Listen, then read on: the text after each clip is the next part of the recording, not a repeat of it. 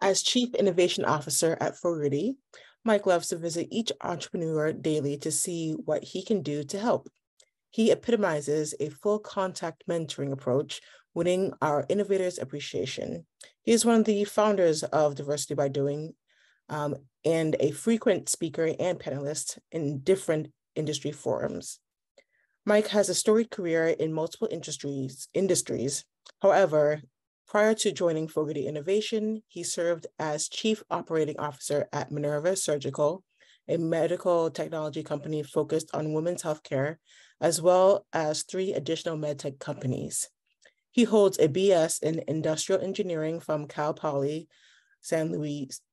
I always mess up the name of this, my bad. And an MBA from Santa Clara University. When not working, Mike likes to keep moving, hitting the ski slopes, open water swimming in San Francisco Bay, hiking, playing tennis, and spending time with his family. Thank you, Mike. So thank you so much for the opportunity to present today. And I'm going to go a little bit of a different direction. I hope it works. Otherwise, it might be a complete failure. But that's been the, kind of the career advice that I've taken for myself my whole way through. So today, I'm going to talk a little bit about bungee jumping as a guide to career decisions. So I always like to start with the big picture. So I like to say life happens. We have to embrace it, draw from it, mold it as best we can, and then thrive. So that's the big picture.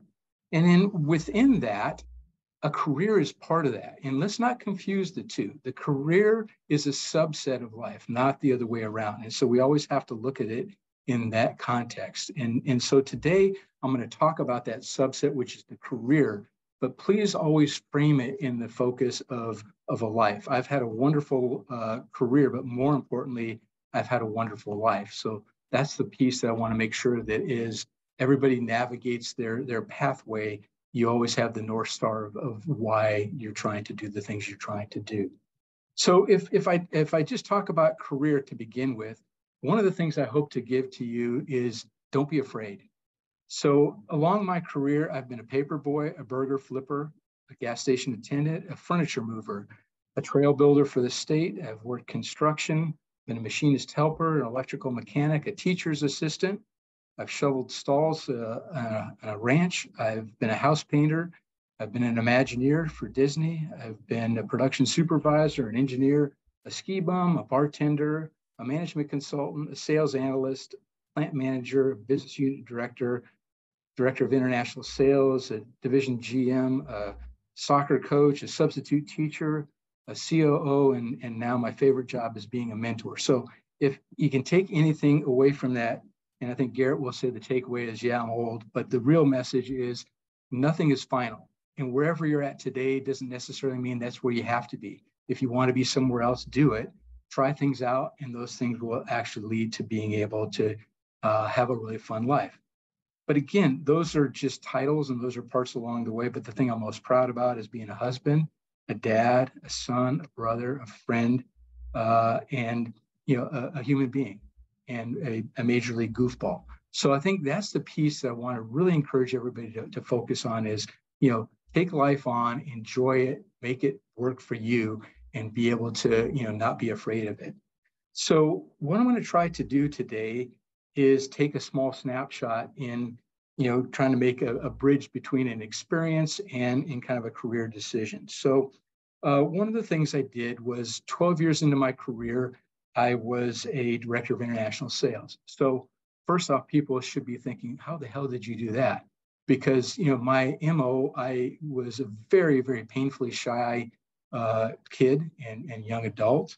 I was an engineer. I was an introvert, all the things that you don't think of as being a top, opportunity or prospect for somebody to be in sales. To me, selling was like, oh my God, this is going to be terrifying, but I did it.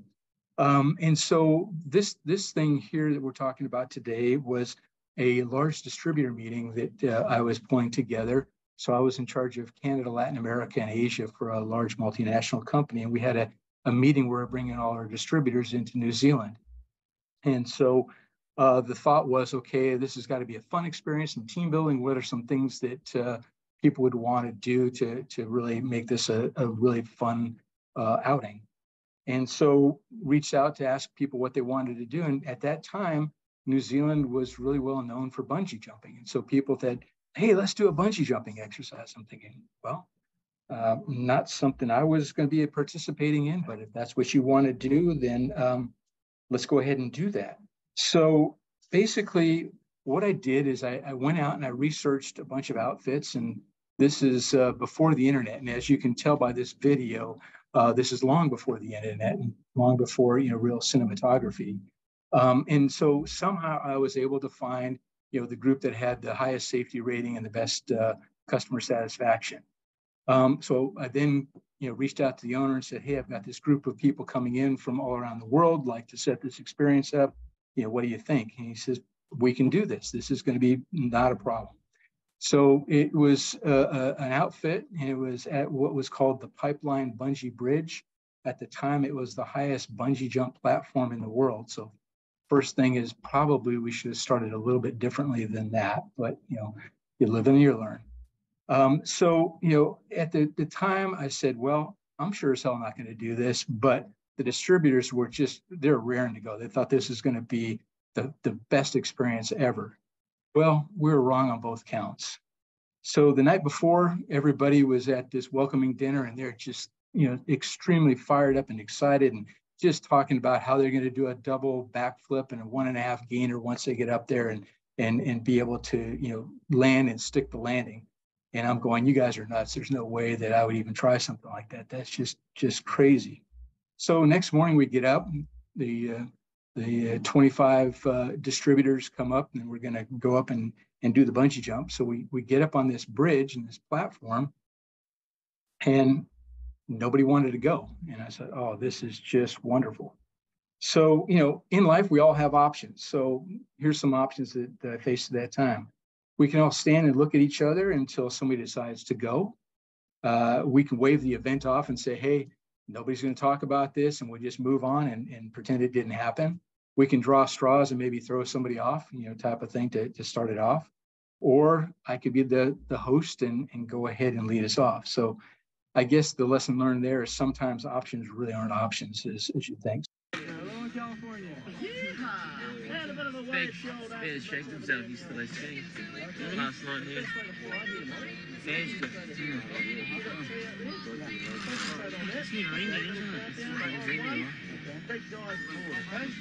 Good luck. Here we go. 5, 4, 3, 2, 1. Beautiful.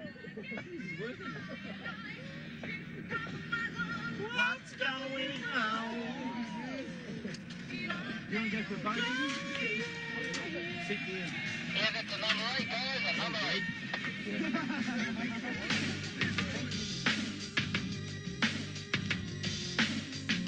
Okay, so Annette, would you mind going and start it back? And so now we'll do like they do on NFL Sunday. We'll go, play by play and see what the lessons learned here, and how we actually go about trying to make this a lessons learned. So we never need to go through things alone. Obviously, I'd never bungee jumped before, and that probably wouldn't be a good thing to try on your own the first time out. So mentors and friends and colleagues and interested people, anybody that you can find that you can help and that can help you is going to be just so vital in any career decisions that you make. And I think both Troy and Kavita did a very nice job of saying, here's how you work with people that can help you in the importance of having them. Hello, California. Yeehaw! Had a bit of a wide show. Shake themselves used to this thing. Last night. Okay, so perfect there. So there's a couple lessons to be learned here. One is, you need to prepare. And so what this guy is doing is he's telling me, here are the things you need to know. He's not making it really in depth in terms of what the principles and the scientific methods are behind this. He's saying, okay, here's what you need to know to make this happen. So in life, you need to prepare, but you can't be paralyzed by preparation. It's that fine balance of how much do you need to know to make a decision versus how much do you just have to go and do it. So preparation is critical, but don't let it paralyze you. The next thing is, once you decide, you need to get your mind right. So in life, we have multiple decisions. I think everybody I've talked to so far on this mentoring session has immense talent, has immense capabilities, are just, full of opportunities. And the biggest, difficulty for them is I've got so many opportunities and I've got so many things I'm interested in that I'm not sure where to start. And so you really have to kind of lock in on what it is and the who, what, when, where, why, and how of where you're going to go with your decision. And then one of the other things this guy was telling me as we're looking out just before I jumped is he says, keep your eye on the horizon. You see, he's pointing out into the distance there. And that was probably the best advice I had, because if you would have looked down, I think my knees would have buckled and I probably would have just panicked and said, that's it. It's the same thing in life. There's got to be some things that are your horizon that keep you grounded. Those principles, those beliefs, those things that are near and dear to you that form who you are. You always have to keep those in focus. And even when you're doing things that are a stretch for you or are extending your capabilities or are uncomfortable, you always have to have that horizon as something that you're watching. Okay. 3, 2, 1. Okay, stop it there, please. So that was the countdown. And that was probably the most terrifying part of the whole thing, because at that point in time, you're committed, but you haven't committed yet. So just like in life, the hardest part of any of the decisions that we make are the lead up to the decision. Once you make the decision, that's usually, very liberating. The consequences of the decision are a next order, to be dealt with. But really, the part that paralyzes most of us is that work up to making the decision and the fretting that goes on and the hand wringing that goes on. And so a big part of what we need to understand is, yeah, it's scary, before you go do it. But just like this bungee jumping, once you actually do it, it wasn't that scary at all. But that lead up to that point was just terrifying. So again, make sure that you just realize, hey, it's going to be uncomfortable. It's going to be sticky. It's going to be scary, but I'm going to get through it and I'm going to grow as a result of whatever I'm doing here.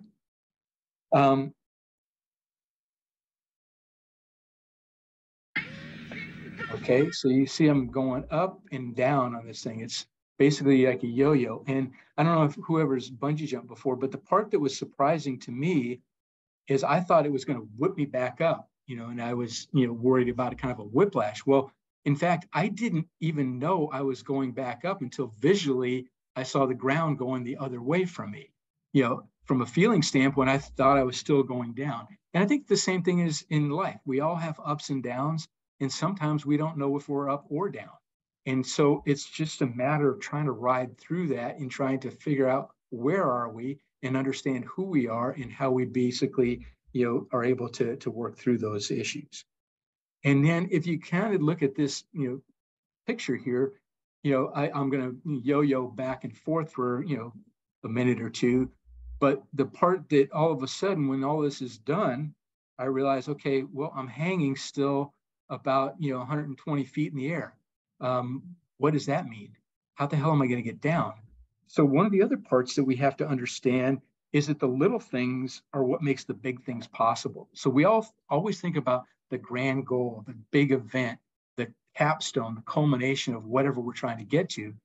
But in fact, in actuality, it's all these little things that build and all these things that end up being a crescendo, and that we have to enjoy those along the way. So the fact that they figured a way to lower me down from where I was at, to a boat which was in the river down below, was pretty important thing to have in place. I would have never have thought about that. But again, little things are what make the big things possible.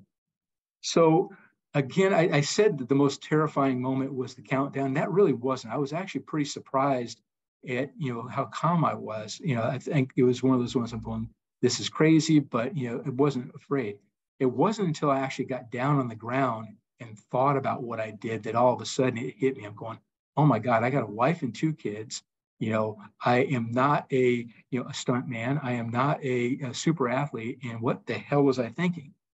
But, it was a reflection. And so it was putting this experience in context to say, what did I learn? What did I enjoy? What are things that I pull away from this? And so I think reflection for each of us is so important as we navigate our careers and we navigate our lives. think about what we experience and what we can draw from that, and then how we can extend that to the next thing that we do. And I think the final thing that I would like to end this with is, let's not take ourselves so seriously. Everybody, including myself, has a tendency to think everything that we do is life and death. Everything that we do is going to be seen by somebody else. We're going to be measured. We're going to be, assessed. We're going to have some, thing that is going to take away from us if we don't do it right. I think a big part of, working through a career and working through life is not taking ourselves so seriously. So, Annette, if you could just put the last slide up there, please. Just a summary of kind of what I said. Really, I encourage, just keep the big picture in place, which is life happens, embrace it, draw from it, mold it, and then thrive. And then everything else kind of, will work itself out. So thank you so much for the opportunity to speak to you today.